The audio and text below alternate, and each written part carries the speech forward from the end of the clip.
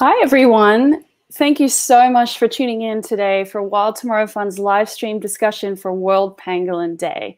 My name's Wendy Hapgood, and I'm one of the co-founders of Wild Tomorrow Fund. We're a wildlife conservation charity focused both in New York and on the ground in Zululand, South Africa. As you saw from that introductory video, our mission is saving wildlife and wild places. And at our Ukawela Reserve, a wildlife reserve in South Africa, we are actively saving, reconnecting, and restoring habitat to fight back against the extinction of wildlife.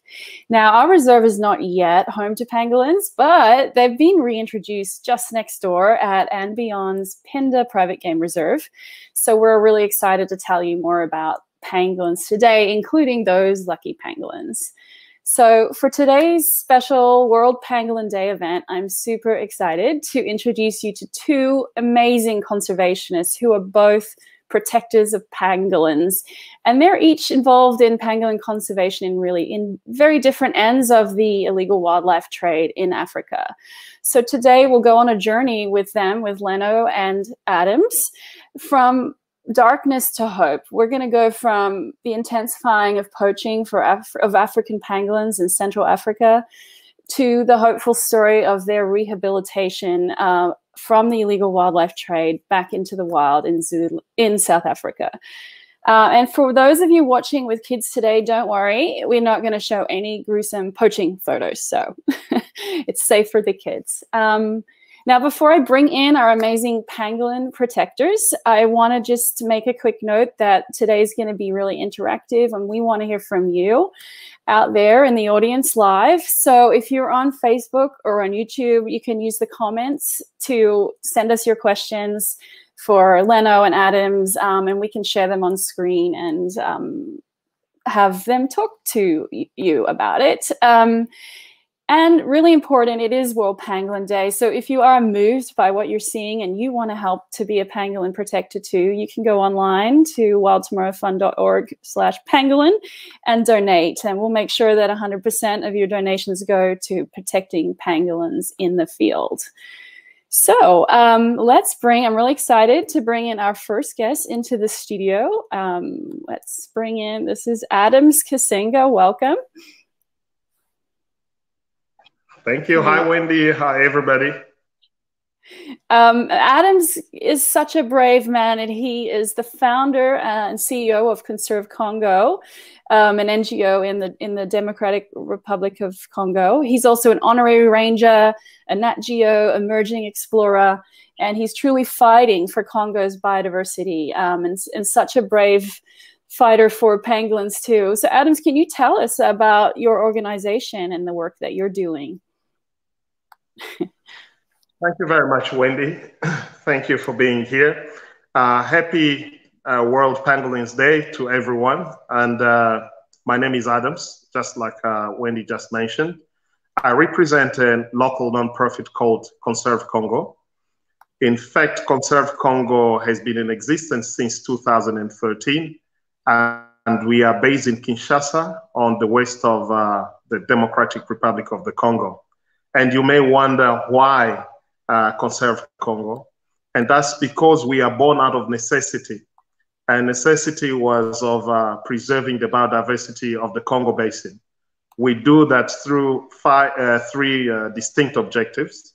One of them being the fight against the scourge of wildlife trafficking as well as poaching. Two is education of masses, including youth. And three, using agriculture as an option to poaching, but also to ensure food security. In our 8 years of existence, we have investigated over 1,000 cases involving wildlife trafficking, not only within our borders, but even outside our borders. Of those thousands, we have brought over 500 to court level, but due to technicalities at this moment, we only have about 20 to 25 prosecutions. As a matter of fact, this year, and last year, December, we made a bust of about 1/2 ton of pangolin scales right here in Kinshasa.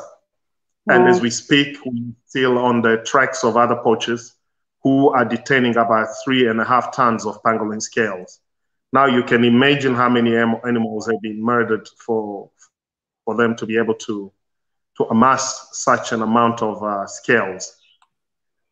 We are really glad that here in the DRC, we have about 4 of the 8 subspecies of the pangolin.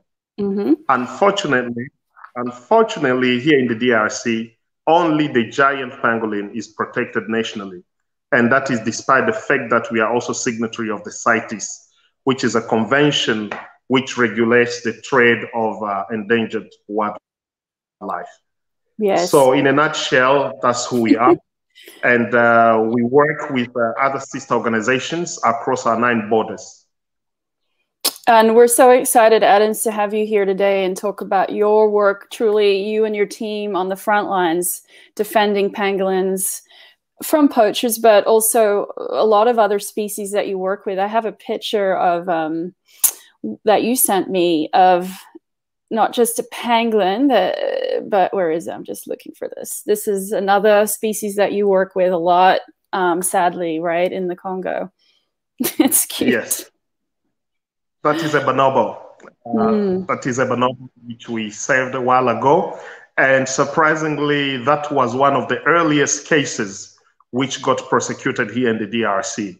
So before Conserve Congo, no wildlife trafficker had ever been has ever spent time in jail here in the DRC.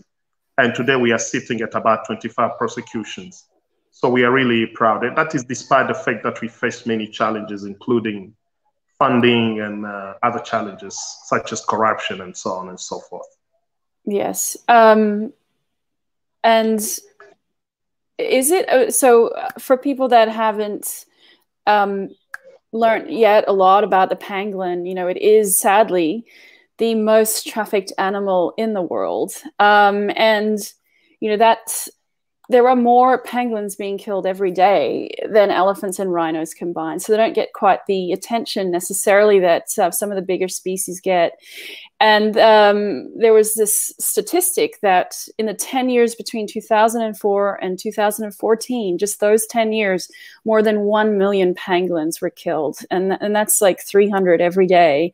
And that continues. And what I read is that, you know, of the 8 species of pangolin, 4 in Asia and the other 4 in Africa, once the species had declined in Asia, then more of the attention has been on poaching of the African pangolins. Did you see that, Adams, that there was this escalation locally in demand for pangolins? Are you seeing more and more of them at the wildlife markets?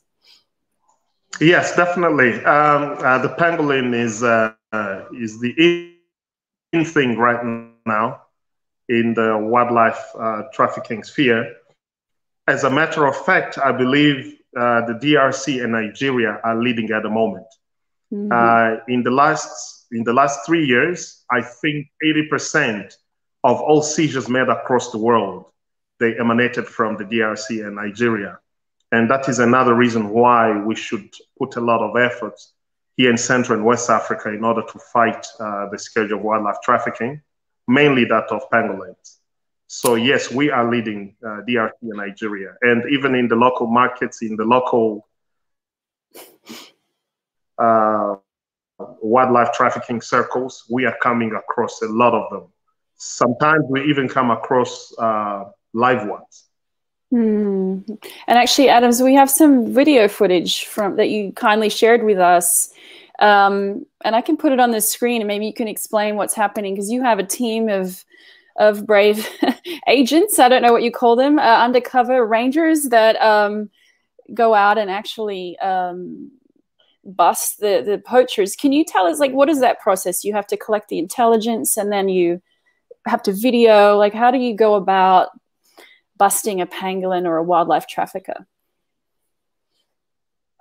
So we came up with this specific mode of operation, and which I believe we are currently the only organization in Central Africa which does it. And we have got about 60 volunteers. All of us are young people below ages of 40.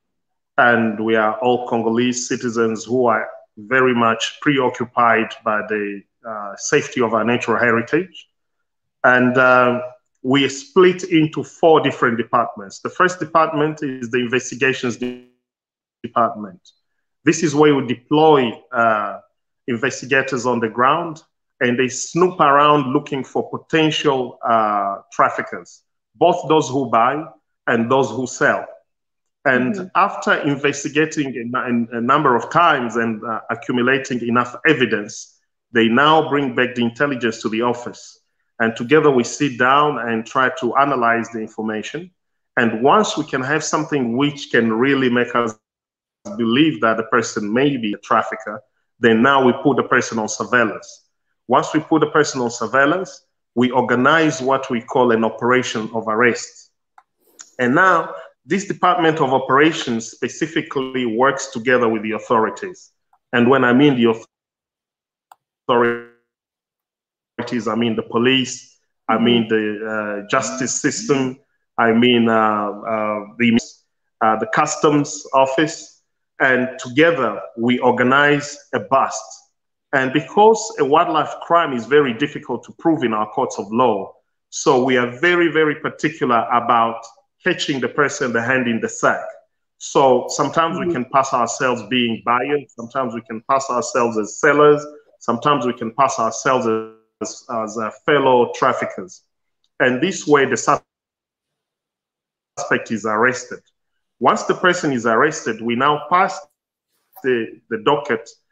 So our legal department is the one that works now together with the judiciary. So they not only monitor the way the magistrate and the prosecutor is doing follow-up on the case, but they also monitor our lawyers, because we cannot represent ourselves in a court of law. And surprisingly, when we go to court, we represent the state. So we launch the case on behalf of the state, because we have noticed that our state is not interested. They do not think that wildlife crimes are very serious crimes enough. And we as citizens of this country have decided to take the matters into our own hands, and we represent the state. Fortunately enough, the authorities have accepted and have given us that go ahead, and we usually do that. We're only one of the 2 countries, as in Uganda, where a local NGO can do that. And we are really proud of our work. And because of this system, we have come up with a database. We have a full database, which we share with not only our government and authorities, but even international organizations and agencies have started to get interest in our work. Even the Interpol sometimes requires our assistance in terms of information. As a matter of fact, before yesterday, there was a seizure in Singapore because of the information which we gave, and it was rhino horn coming from the DRC, which was arrested in Singapore. And that is information that we gave. That's excellent. I think 6 months ago, there was a bus in Zimbabwe also of about 32 monkeys, which were arrested because of a tip-off which came from us. So that's how we have managed to expand our scope of work by networking with organizations, and as well as other security agencies, because wildlife trafficking is the 4th most lucrative crime in the world. Yes. So it affects other spheres of our life, because money emanating from there sponsors other crimes, such as insecurities and wars on the continent, coup d'etats and stuff like that. So we have to join our hands in order to fight this scourge. Right, and it is truly international crime. This is high-level syndicated crime, and their network is all around the world. I know there's an incredible amount of pangolin scales, ivory being shipped out from Congo through Nigeria and out to Asian markets. But Adams, I want to show some of this video, because I think for us it's truly fascinating to think about the work that you do, and to sort of see it through, I guess, I don't know if this was undercover or just filming after the bus itself, but let me just put this on screen and maybe you can talk us through what's happening.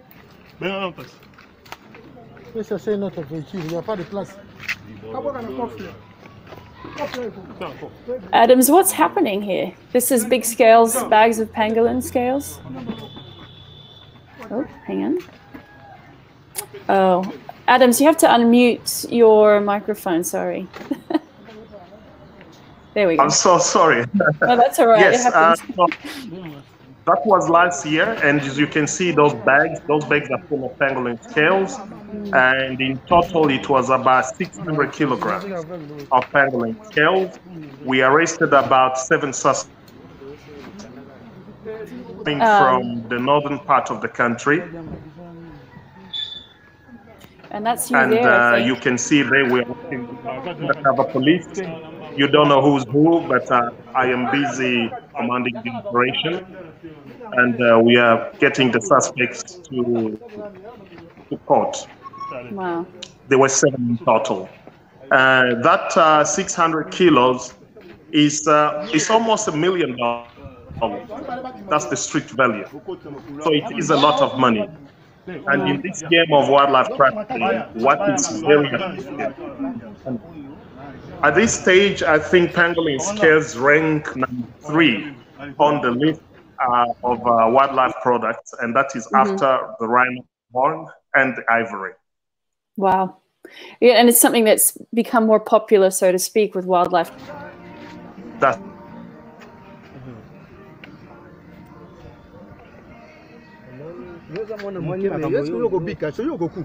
Can you unmute again? Sorry. Out of the trade. This video here, it might mute you when I play it. I think you can, if you look closely, you can see the pangolin, I think, or scales.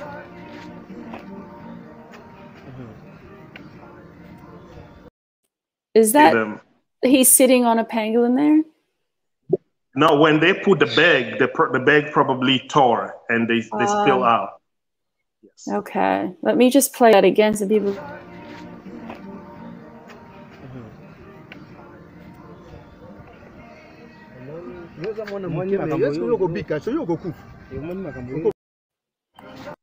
So we saw the handcuffs there. That was where they had been arrested. They were being arrested. There were 7 suspects in total. 3 did go scot-free, but 4 are still serving their sentence to date. We are very proud that at least prosecution took place. Yeah. Is it hard to get the judges to take wildlife crime seriously, or are they starting to pay more attention now? Today, with the kind of so our education is not only for the youngsters. So we target the youth, but we also target the authority.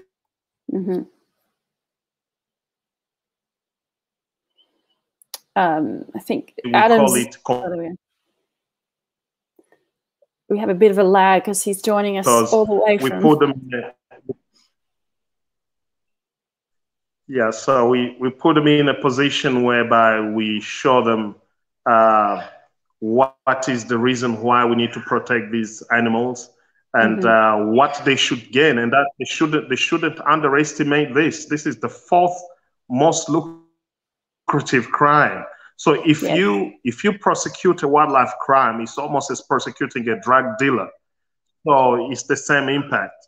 And once they understand that, for instance, on the western part of the country, it's already a conquered place. And this year, since late last part, with the focus on Virunga. Virunga is another hotspot for poaching. And we have opened another office in Goma. And with the kind of interest now coming in from left, right, and center, we are now able to open up a new office. So we are gaining a lot of trust of donors and funders, as well as other institutions and organizations which work for the welfare of wildlife. I'm putting your URL up there so everyone can check it out and see all the work that you're doing. Let me show, there's this recent, so last time we spoke to Adams, it was for World Ranger Day, and he was very, it was very exciting because Adams was in the car and he was joining us, but in the middle of a bus. So he was sort of backup eyes on his guys who were in the middle of an investigation. And Adams, you had some, that was the bus that was successful just recently, right? Yes, that's it. And I have a video that you sent me about that. Let me see if this will.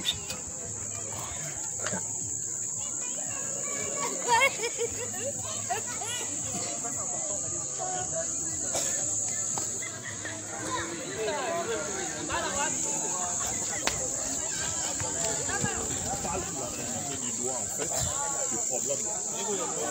Le problème, on entend parler dans les milieux urbains, mais quand on est dans les milieux ruraux comme ça, parce que c'est ici où la chaîne commence. Ça va? Bonsoir. Bonsoir. Bonsoir. Ce sont les chasseurs. Alors ça, ce sont des chasseurs du village. C'est un peu des Ce sont eux qui ont interpellé. C'est pas paradoxal que vous saluez les braconniers, vous qui défendez le... Non, pas vraiment. Tout chasseur n'est pas braconnier. La chasse fait partie de notre culture. Chasser pour faire gain. C'est ça le braconnage. Et pour le simple fait qu'ils nous ont interpellés, ça montre leur bonne foi de vouloir. What do you say? Is that was actually where the bust happened, Adams? Right. So those are the informers who inform us on where the traffickers had passed, and they were there to show us. You can see we had a camera with us, and I'm busy showing them the tracks, which route they take. And with us, if you watch the remainder of the video, you're going to see that they had dropped a pangolin along the way, and unfortunately, that pangolin was even pregnant. It's such a pity. And this is how we work with the community, and the community have gained trust in us so much that if they see something which is not right, they immediately inform us. And in that bust, we got about 15 pangolins in total. Unfortunately, they were all dead already. And usually they supply to Chinese restaurants. And also, you understand that in rural areas in our country, that is where eating bushmeat is out of survival. But in urban areas, it is a delicacy. And it's not just for everyone.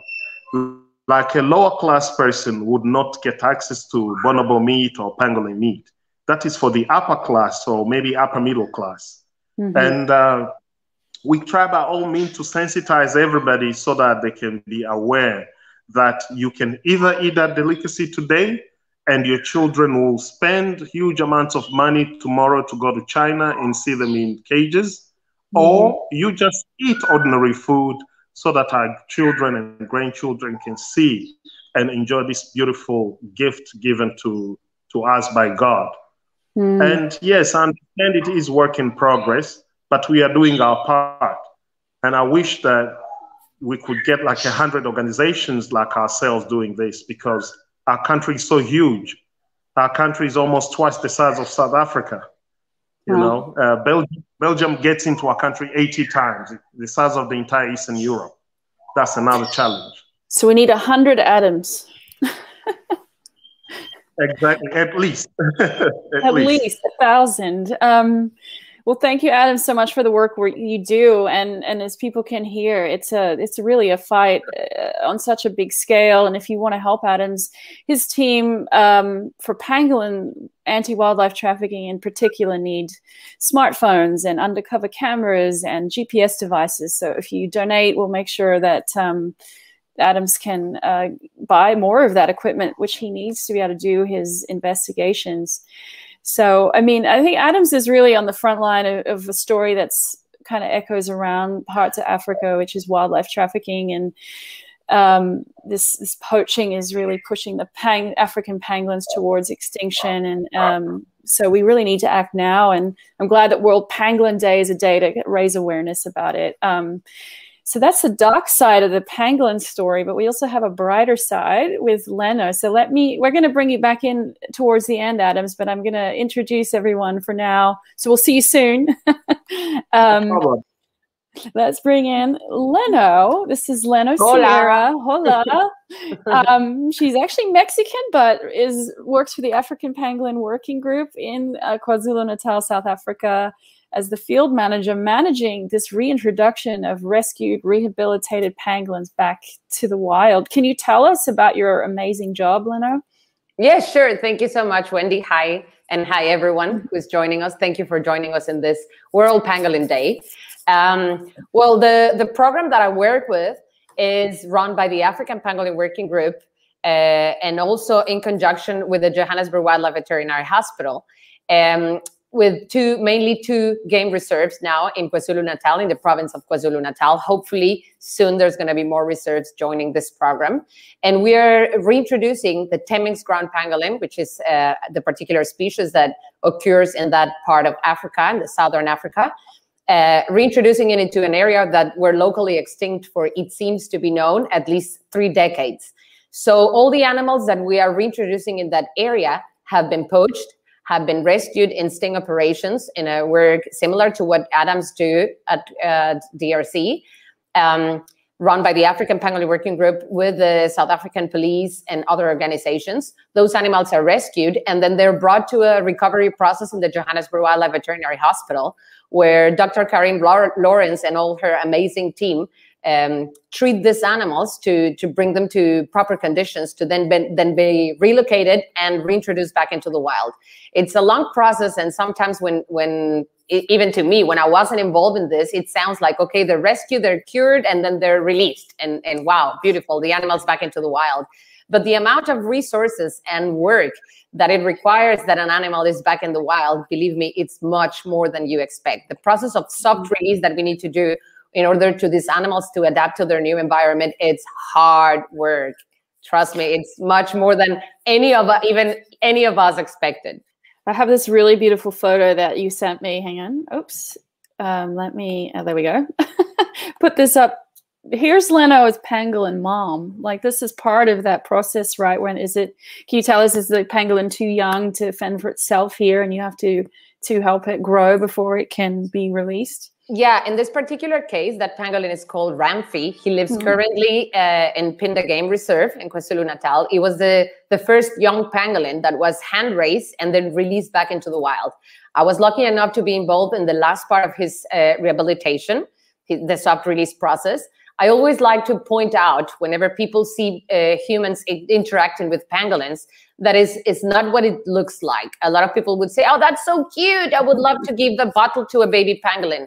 Pangolins are not very easily to interact with humans. Their natural reaction will be to be scared and shy and afraid and stressed and many other things. This particular animal, as I'm saying, he was rescued when he was very young. He was used to interaction and mainly to their carers. In that case, it was me in the last months of his soft release process.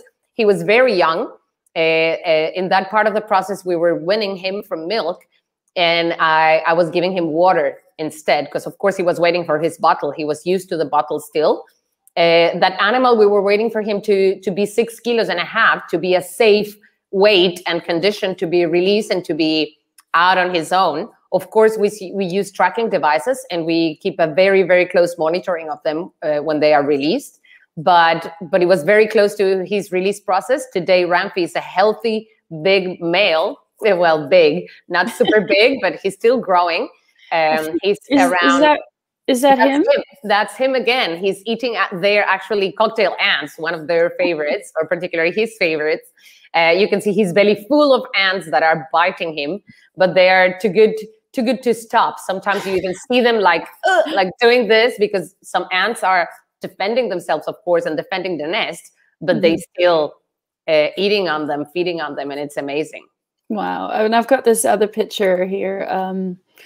It looks like its tail is hugging you. Like, is that how it holds on to you when you're carrying them in the field? Yeah, well, of course, with grown-up pangolins, the interaction is very different. This particular photo is also from a young pangolin. That's Cory. Cory is now released in Manyoni Game Reserve, also in the province of KwaZulu-Natal. And yeah, their tails are prehensile and very, very strong. These animals are very strong. And of course, the tail, it's used when they wrap themselves to protect. The tail will close on the top of the head very tight. So those tails are incredibly strong.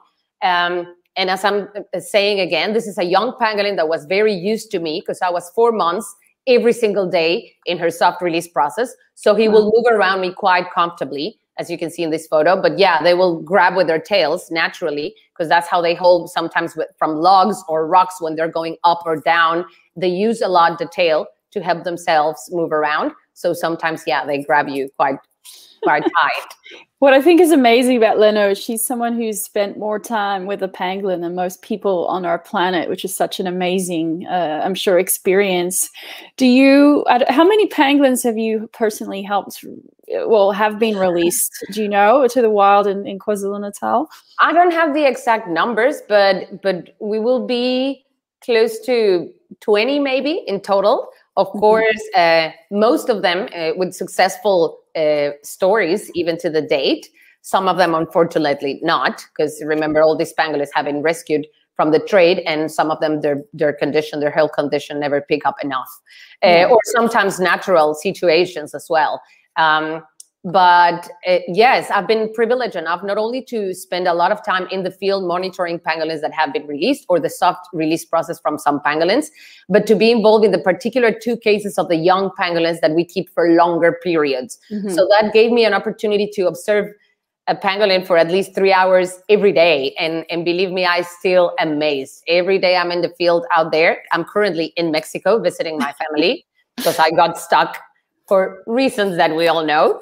I got stuck there. So I've been able to observe them for so long periods, every single day, the same animal in the same area feeding. So I've been able to interpret maybe or read somehow their particular behavior on each individual. That's Cory as well. That's a soft process of Cory that was actually during the first part of the pandemic. So even the reserve was incredibly quiet. And I had the privilege with FP and other members of the Manyoni team that everyone needs to get involved. As Adam mentions, it's never enough people, it's never enough resources, it's never enough money to do what we have to do. The crisis with pangolins it's an emergency. And when people says, how can we help? Anyhow, believe me, anyhow, we need help in any way you can imagine. Talk about them, share a post, make them popular, learn, read, donate money if you're in the possibility, support organizations. And so that's also, well, we spend so long times there waiting for them to feed. When they're in the soft release process, we take them out so they feed themselves. So we, of course, we say we're going to walk a pangolin, and some people imagine us with a leash walking a pangolin. And the truth is that it is pretty much the other way around. The pangolin walks us. You put the pangolin in the ground, he's going to be led by his smell. That is their stronger sense. And he's going to find his own ants and termites. That's Ramfi in Pinda Game Reserve last year, feeding on a snouted harvested termite mound, which he loves as well.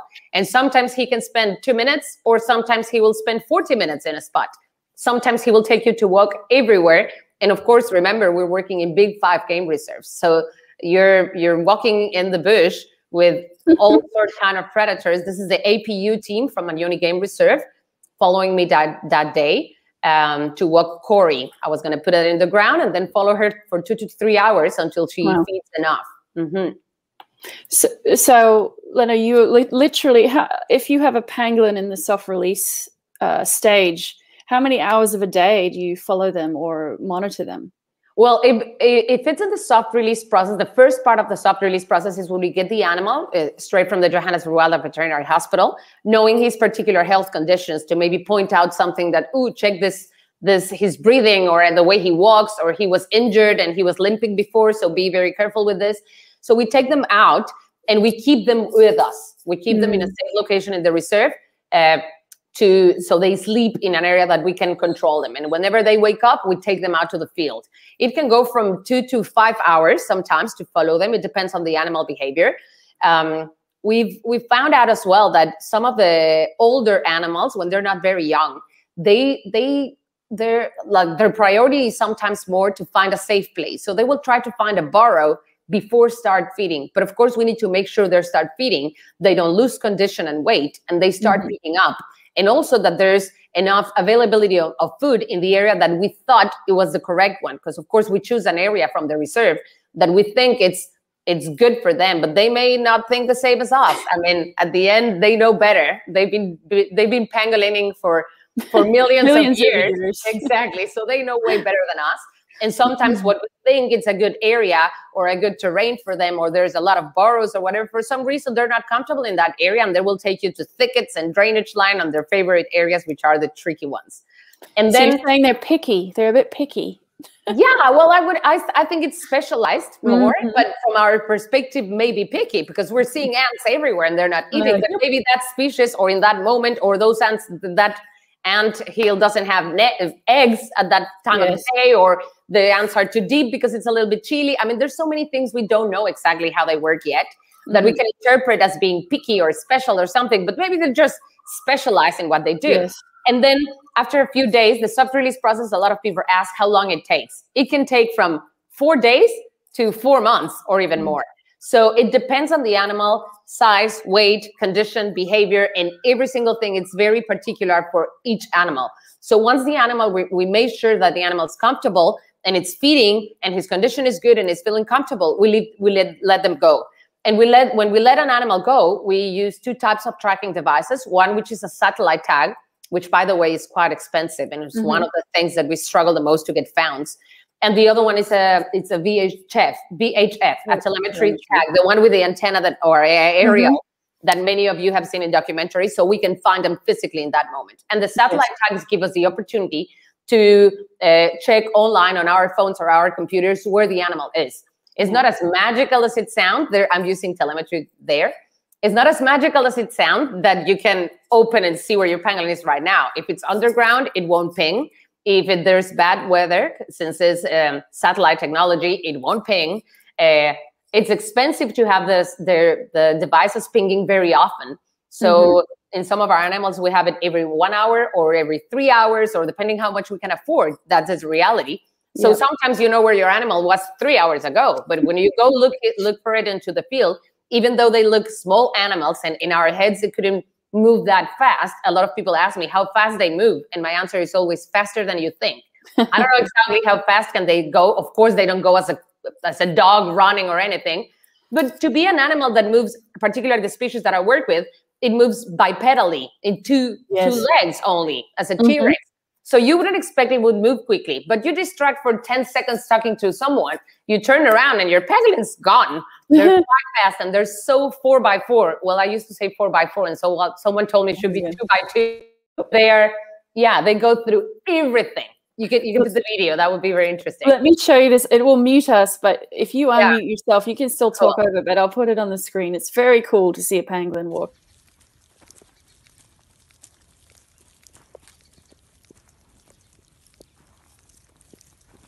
Yeah, well, that's Ramfi in part of his soft release process. That's his first tag slap, the VHF tracking device that we put on him days before his release. And you can see how beautiful they walk. I mean, it's actually, I keep saying that it takes time in your head to understand why that animal walks like that. The tail is held high, and that's actually a good indicator for us. If we see an animal that is dragging its tail, and I repeat, we're talking about Temminck's pangolin, because other species have different features and behavior, and they move differently. But with Temminck's particularly, it's important to see the tail held high, and that would tell us that the animal's it's strong and it's in a good condition. We have another clip of a pangolin on the move. This is at Pinda.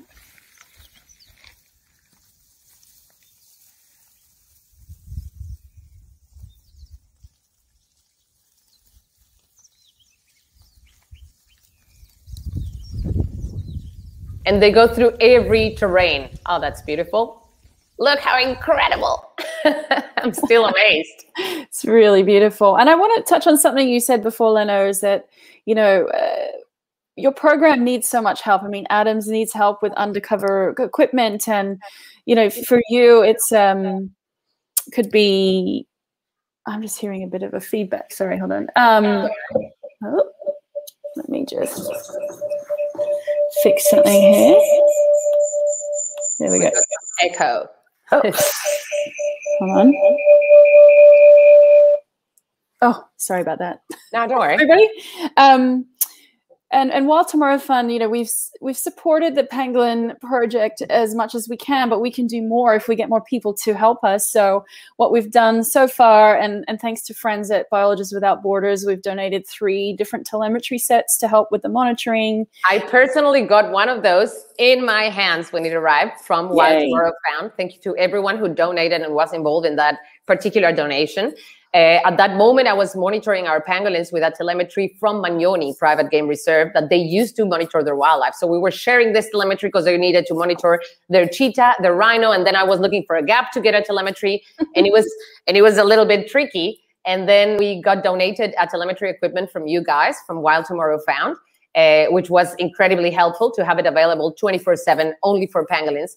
Because pangolins sometimes, well, not sometimes, quite often, they take us to emergency moves. When one of our pangolins is close to one of the boundaries of the reserve, to the fences, sometimes they're nocturnal mainly. So I usually stay awake till 2 or 3 in the morning, checking the satellite pings to make sure our animals are moving in their territories and quite safely. But sometimes there's an animal moving in a straight line for the last 2 hours, heading to one of our boundaries, to the electric fence, that actually behind the electric fence maybe is the highway.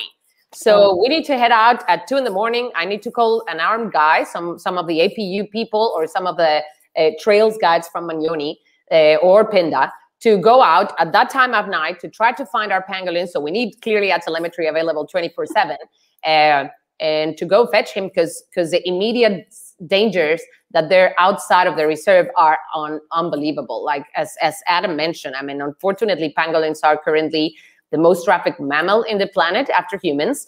And yeah, slowly, together with the awareness and the exposure that pangolins are getting out there because of COVID and because of other things that maybe not in the right context, but pangolins have becoming popular.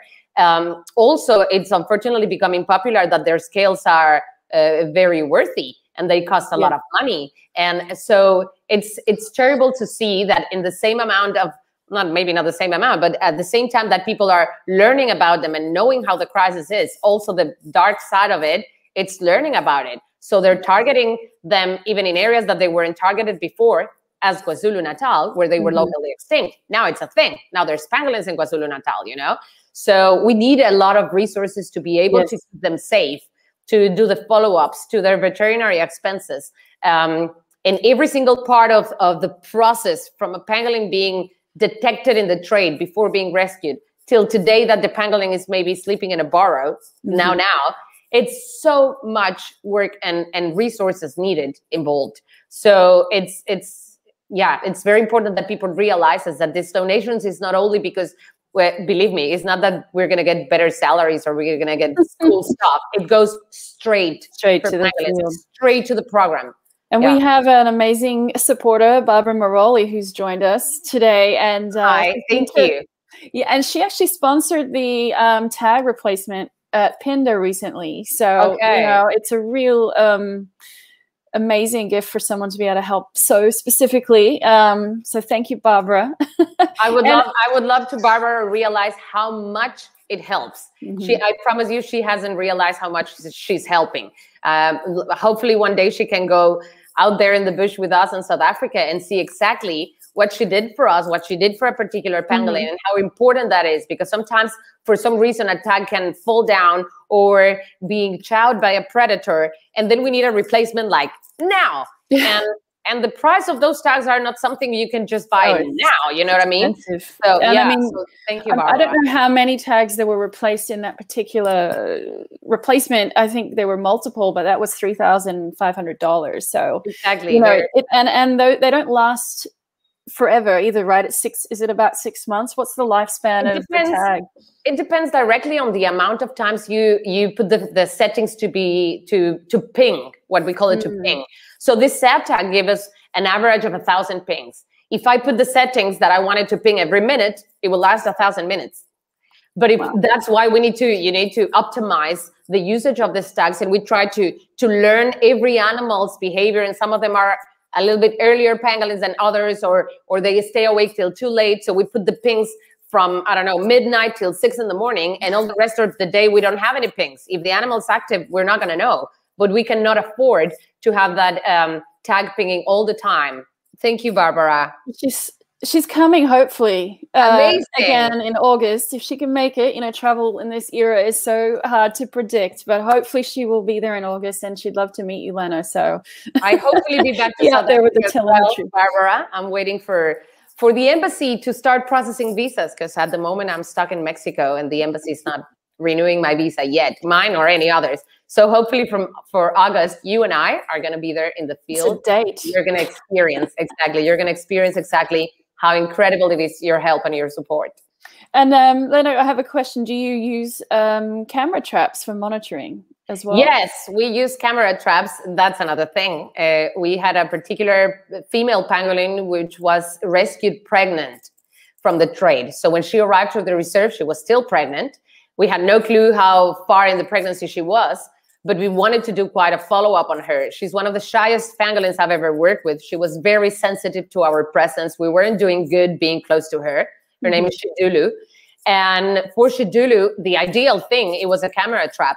But at that point, we didn't have any camera traps designated for pangolins. And we're not only, I mean, I am working with pangolins, but every reserve is monitoring also their cheetah, their wild dogs, their hyena den, their rhino, a particular area for snares or poaching. So at that point, Dane, who is a wildlife manager at Manyoni Private Game Reserve, he allowed me to use one of his leopard cameras for a few days to put it there. And then he needed back to be replaced and all these things.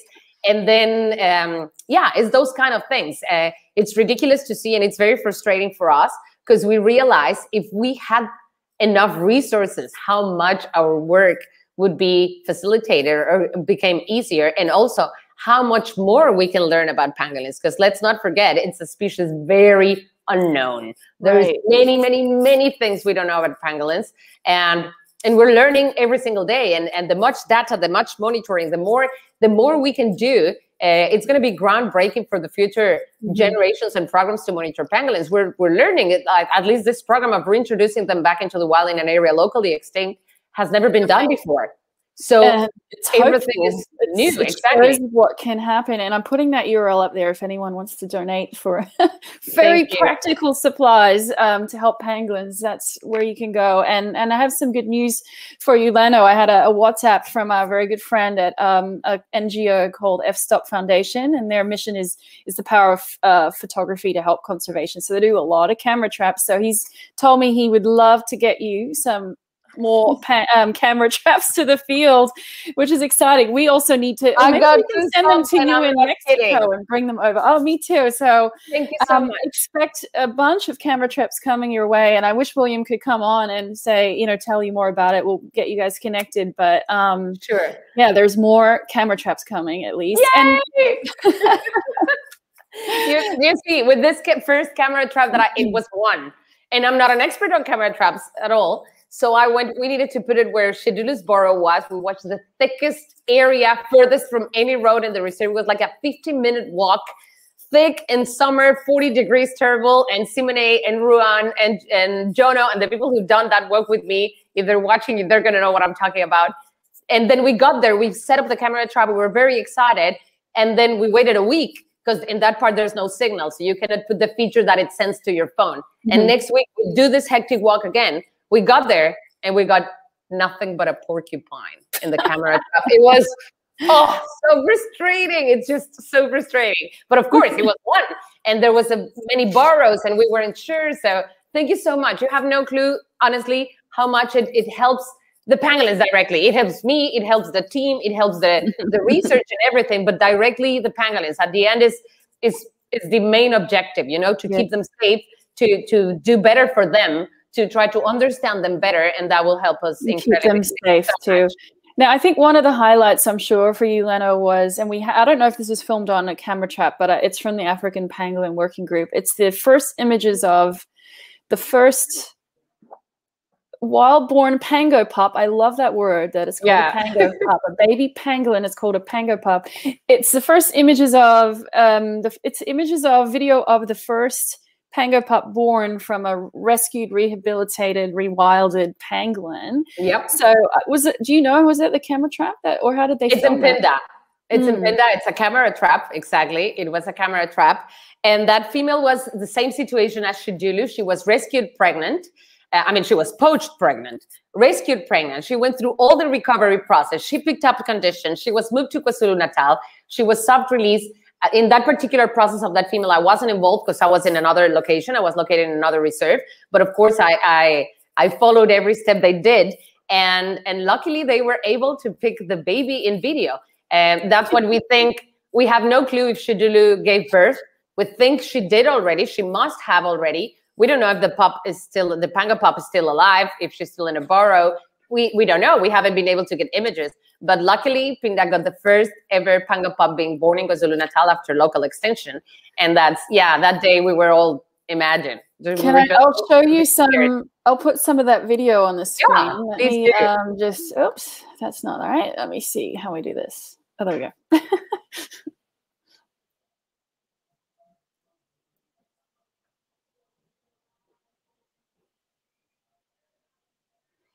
I think they can hear you. Is that, does the mum kind of protect the pup underneath her? Yeah, well, we don't know exactly.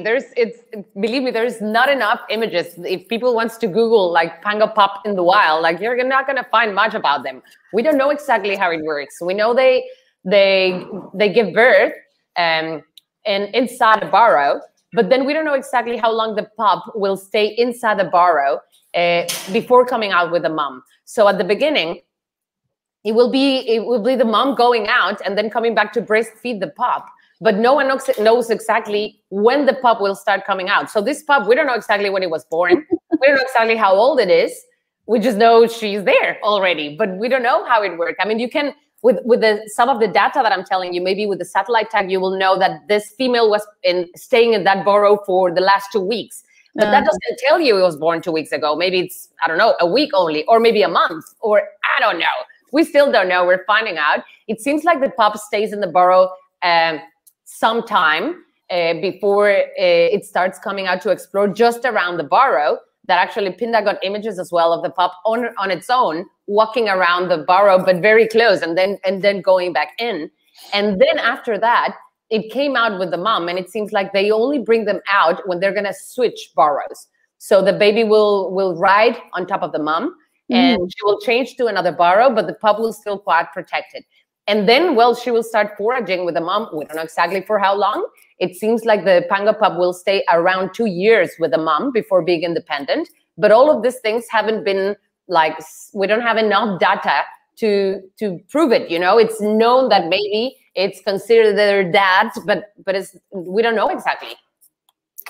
Everyone was loving that video. I mean, it's beautiful to see. I don't think, just you know, and that's a camera trap. So again, it was really helpful in the field to be able to make those observations. And there's another, sorry to interrupt, there's another incredible case of Tata. Tata was a female that was rescued pregnant as well. She was poached pregnant, rescued. She was in the Johannesburg Wildlife Veterinary Hospital, very weak. So she needed to stay a little bit longer than usual in the hospital. And then she gave birth in the hospital. Wow. Everyone was like excited, but also very worried, you know, that the baby was born in captivity. And Tata's baby, Tata's panga pup, is called Tot. And Tata and Tot. Yeah. So Tot has been raised since day one by the African Pangolin Working Group, particularly by Nikki Wright, which is the founder of the Johannesburg Wildlife Veterinary Hospital. And she's also the general director of the African Pangolin Working Group. And I think it's maybe the first ever pangolin and this species that has been raised since day one. So they've been, of course, measuring and recording as much information as they can. If you go to their social media, you're going to see updates on that baby, which is literally from day one. Even for us, it's been like mind-blowing to see how the scales look like literally on day one, and then how they start kind of developing more strength and all these things that are just unbelievable. Incredible. And it's the first ever. Then we have a video actually from Rigert Hoffman, who is in the conservation team at Pender, and this was just a few days ago. And this is the baby. Let's show it for everybody here. It's so cute. I'm so jealous. I've worked in.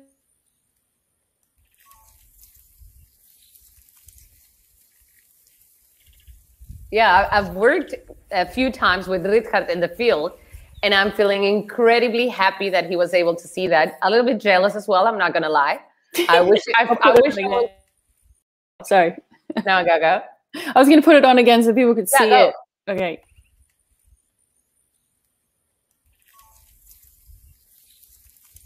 There he's riding on mom's back. It's really cute, isn't it? It's going to be just... Yeah, I've dreamed of that day when I see a pango pop on top of its mom. It's just amazing. It's adorable. So, Leno, people saying their heart's exploding. I mean, it's adorable. We have some questions about pangolins and, you know, your experience as this amazing human that gets to spend so much time with them and get to know them. Let me go back here. There was a question from Pam Erickson asking, who has a zebra named after her actually at our reserve, Erickson. Hi, Pam. Do pangolins imprint on humans? Have they imprinted on you, do you think, Leno? Do they know who you are? Okay, I was going to tell you that I didn't understand the question. Imprinted, like they bonded or something with me?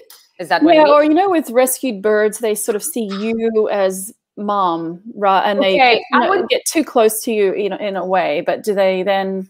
I've heard a few different opinions from people that has been involved this close with pangolins. I'm going to tell you my own experience.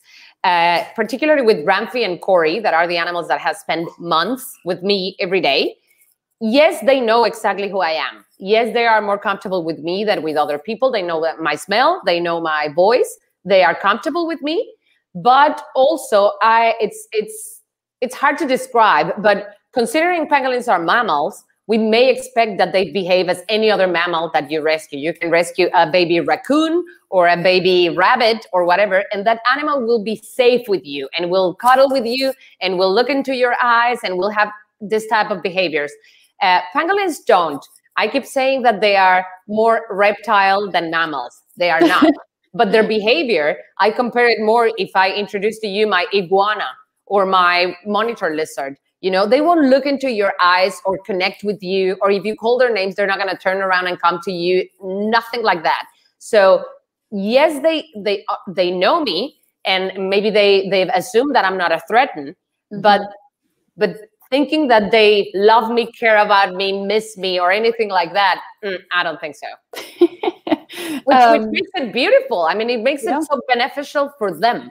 You know, at the end, you put a pangolin in the ground, and he's on his own little world. He knows exactly what he needs to do. He's not going to turn around. If you distract him, he's gone. He's gone. He's never going to, oh, where's mommy? No, man, not at all. He's off chasing ass. That's beautiful. I found that amazing. So I mean, that's their best chance to be wild, to not, you know, see exactly. So yeah, they learn people that they spend time with, or the monitors that go often to monitor. They can prefer someone better than another person for some reason. They can be more comfortable with one to another, but clearly they will pick the scent of someone they've never seen before. When we had new people joining me for the walks, because of course I need to walk with an armed guide and sometimes with more people if I'm working at night or things like that, the pangolin can pick that there's someone that he doesn't recognize and be a little bit more stressed.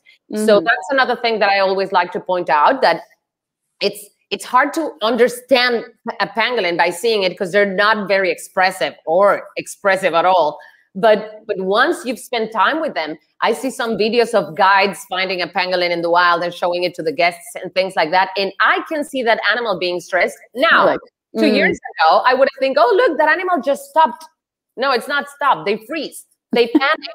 They go flat in the ground. These things are very sensitive to our presence. So I always like to point out that, because with my photos, people may think that, oh, if I found randomly one day a pangolin in the wild, I'm going to hold it in my shoulder as Leno did. Like, dude, no, don't even go close to it. Believe me, you can stress them so much. And their immune system can get also like jeopardized. Like, yeah, they're very, very sensitive to stress and to humans' presence. So we need to be very respectful. And we had a question from Matt, actually, who's our amazing intern in New York. Hi, Matt. Hi, Matt. He's asking, is there learned behaviors? Do you have to teach them to do anything, or do they kind of figure it out on their own? I've seen you bringing them sort of to trees to feed, and is that what you have to teach them? I think I would say not teach them, but show them sometimes. Of course, those animals don't belong to that particular environment because they were poached somewhere else and brought to KwaZulu-Natal. So maybe showing them a species of ants that they haven't found on their own for some reason by smell, like cocktail ants. We say like, oh, we've seen cocktail ants in that area. Let's go show this pangolin and let's see if he prefers that species of ants. It happened that you take a pangolin to an area that there's snouted harvested termite mounds that I would assume for now that they were their favorites because it looked like. And then some of them, they just get there and they're like, not my kind of food, thank you. You know, so we show them things. I remember with Rampy, tried to encourage him to do mud bathing in the mud. And at the beginning, he was like, I don't like that. And one day he did it, but I don't think I taught him. You know what I mean? I exposed him to somewhere that he could use his natural behavior or his instinct.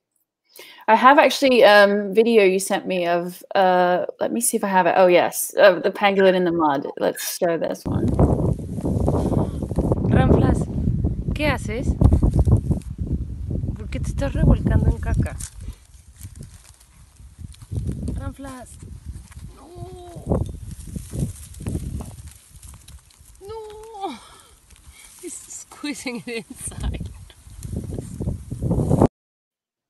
What was he doing? That was actually zebra dung. They roll in dung as well, as happy as they do in mud.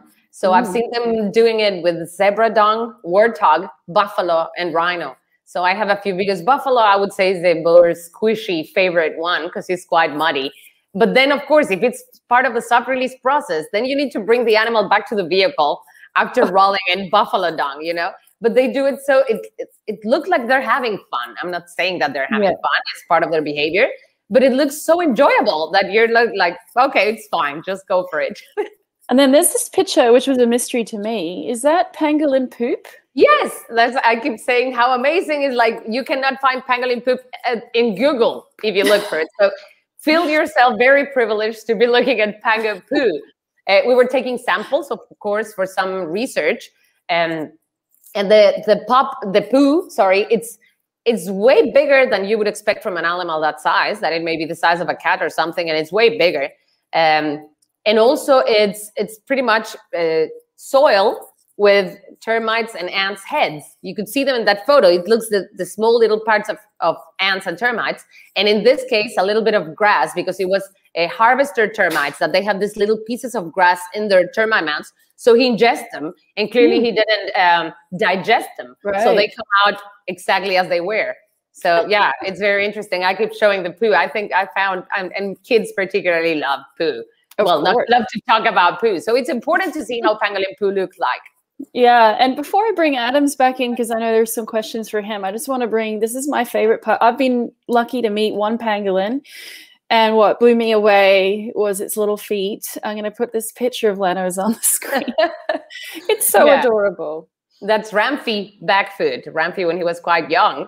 And we keep saying that it looks between a tortoise and an elephant foot, and quite human also, and like a potato. I don't know. It's like an interesting mixture. It's adorable. And let me bring Adams. I know he's there in the Congo. It's nighttime, but we had a question for him. But when he comes back on, I'll direct it his way. But here's another one for you, Leno.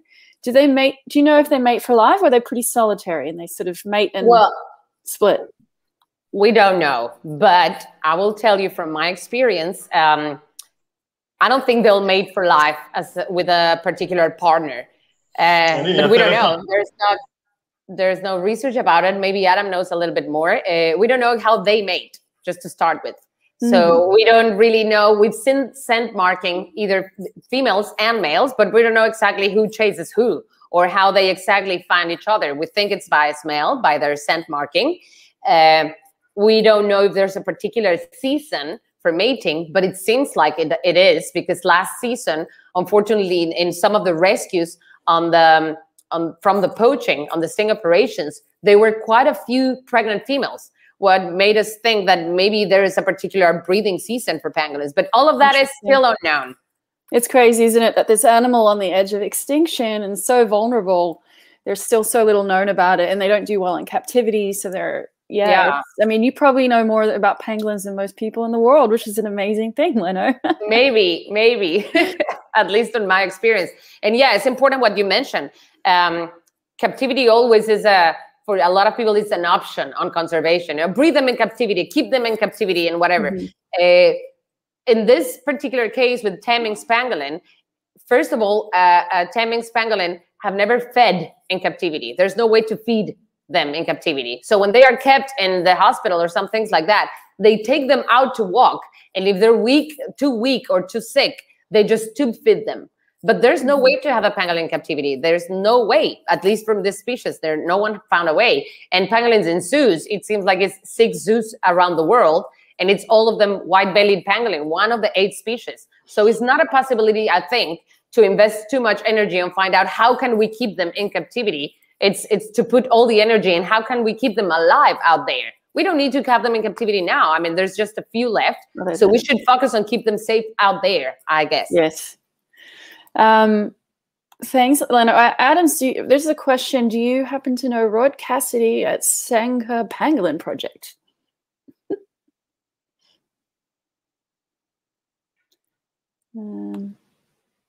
I happen to met his son very randomly. Oh, okay. Yeah. Well, we couldn't quite hear Adams, but what I'll do is follow up with him. But we had another, maybe we have time for a last question.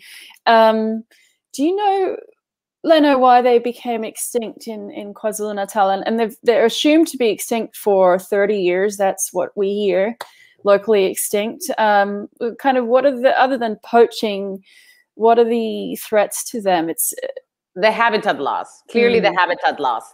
And yeah, we think the poaching, I mean, no one can prove that they were 100% extinct, but no one can prove they saw a pangolin in the last 30 years either. You know, there's not evidence of any sightings. And there's a few rumors of a sighting 12 years ago somewhere, but no one has a photo, no one has a proof.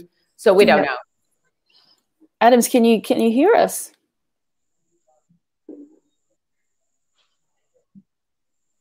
Well, it was good at least to see him, but I feel like we're out of time. I mean, we could talk about pangolins all day, especially because it's World Pangolin Day. So I want to thank everyone for coming, and especially Leno and Adams Cassinga for joining us and sharing your information about the work you're doing. And like, truly you are. Yes, I can hear you. Yeah. With a little bit of delay, but you can. Awesome. But you guys are really heroes to us, you know, protecting pangolins on the front lines and looking after them, you know, monitoring them, making sure their reintroduction goes well. So I just want to kind of implore everyone, if you've been moved by the work that Leno and Adams are doing, please, especially it's World Pangolin Day, if you can go online and donate, we'll make sure they get really practical equipment to help them continue doing what they do, keeping pangolins safe. So yeah, we've got this. You guys really are heroes, pangolin protectors. Thank you so much. I think, oh, there was one more question about rhino horn, you know, that it has, and actually it's keratin too, just like pangolin scales. Like, is there education being done on that for buyers, do you know, in Asian markets, that it has no medicinal value? It is starting as well, but we must remember, and I always compare it to my culture because it's the one I know in Mexico.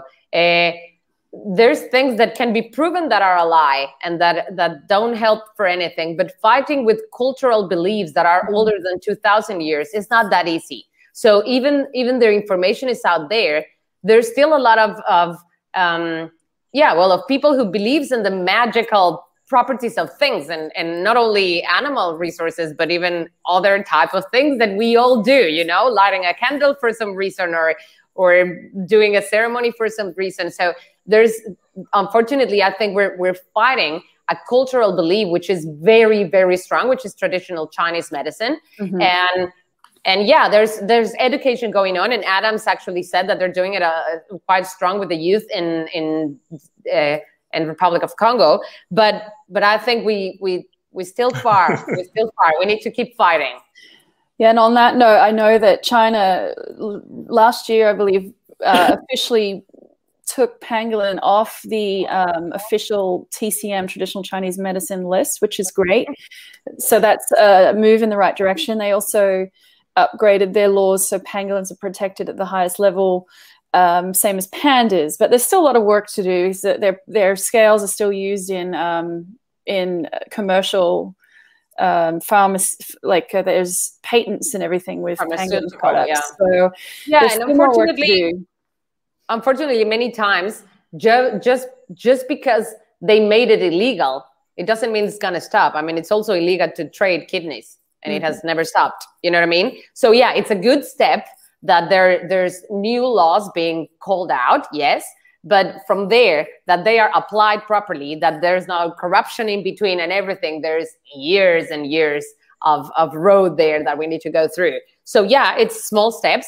I'm happy with it, but it's not something to say like, yay, China's gonna ban it. No, it's not. It doesn't happen like that. Well, thank you so much, Leno and Adams. Thank you for joining us. I know it's late for you.